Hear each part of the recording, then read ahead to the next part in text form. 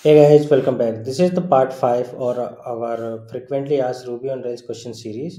So let's start with this video, and here you will find 10 more questions. How many gems for the admin backend have you used? Which gem is better and why?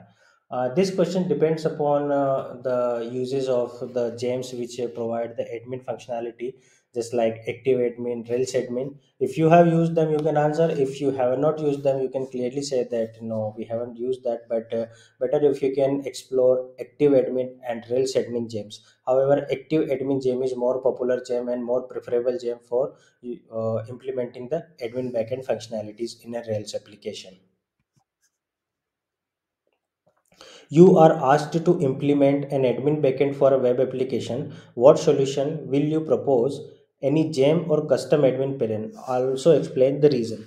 So this is a scenario based question which you might be asked. For example, if you have 3 to 4 years of experience and you have been then in that experience you might have worked on application where you have implemented either a custom admin panel, or if you have implemented a active admin gem for example, then you can answer that this question properly. But and All the solution what you will propose. Okay, so most of the times few developer says that active admin is better gem because it does a lot of functionalities inbuilt, and it also minimizes development effort. But sometimes implementing the custom admin panels are more better than using a gem. So depending upon the scenario and based upon our experience, you can answer this question, and this will ex- definitely help you. What are the difference between save and save not? Okay, so save method is used for saving an active record instance. So when you use save, and if there are any validation failed, then you will not get an error, but save with bang operator will produce an error or an exception when any validation failed while saving the record.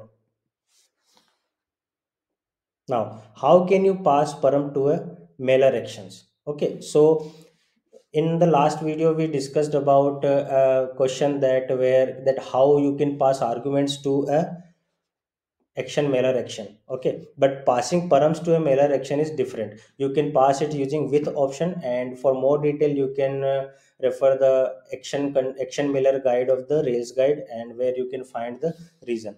And you must have idea about that if you have ever worked on the action mailer. Is it possible to replace the schema.rb file in Rails? If yes, how can you do this? This question might be asked to you if you are an experienced developer, for example, let's say 2 3 years of experienced developer, because uh, by default, whenever you create a database in your Rails application, the schema.rb is generated. But there is one more format that generated in .sql format, and you have to change that configuration in your application.rb, and then you can change your schema.rb to structure.sql, and there you can save your tables and you can see the schema reflection in your structure.sql file, and you can do this using some config in application.rb.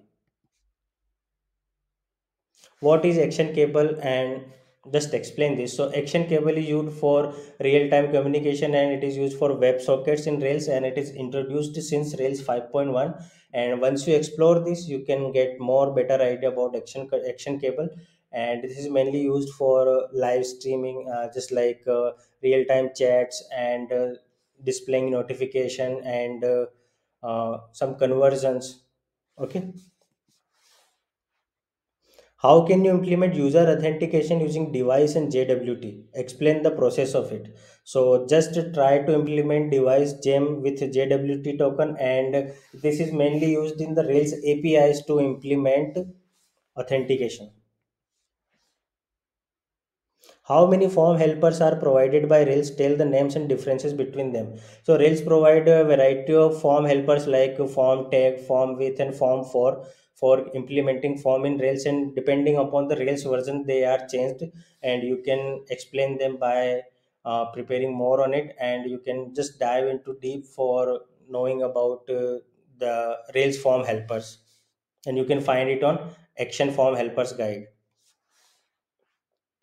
What is the difference between delete and destroy in Rails? So both delete and destroy are used to delete an active record instance, but delete does not instantiate the record, but destroy instantiate, and delete is faster than destroy. How do you organize your controllers? Tell me about the way that you can make a controller thin. Writing a controller is a good skill, but writing a thin controller is a best skill, because it ideally it is preferable that whenever you write your controllers, it should be thin and it should have dry code as much as possible. So if you are experienced developer, then you might be asked this question, that how you can write better controllers and how you can write thin controllers, because sometimes the client or some companies are rigid about writing the standard codes and the thin controller code, so you must have idea about that.